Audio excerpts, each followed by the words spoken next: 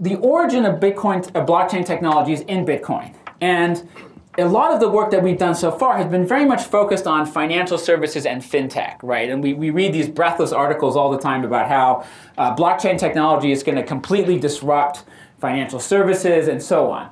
I would argue that blockchain, a lot of the investment that's taken place in blockchain around financial services is defensive innovation, right? People trying to understand how this technology will affect them, but not revolutionary. It's evolutionary rather than revolutionary. You read these reports, oh, we're going to take 20, 30, 40% out of our cost structure.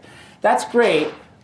Our increasing belief is that the future here is about adding financial services capability into business operations. It's about using blockchain technology in the enterprise to create value creation networks. And I'll dive into that a bit more in a moment. But that, in a sum, at the very highest level, is our vision for how we think blockchain will have a huge impact.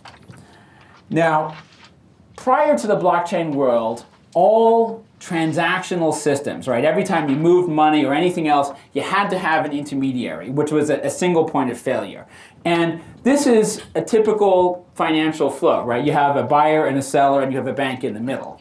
And I am, for effect, I am simplifying grossly, and anybody who knows anything about financial services will accuse me of grossly simplifying, and I apologize for that. But when we leave the world of financial services, suddenly it looks way, way more complicated, right? And this is an absurdly simplified industrial transactional flow, right? Create a purchase order, get it, find raw materials, produce them, ship them, right? And if you're lucky, there are only 5 or 6 IT systems involved in this process and half a dozen companies, right? So in many ways, compared to financial services, industrial operations, business operations are a nightmare of complexity.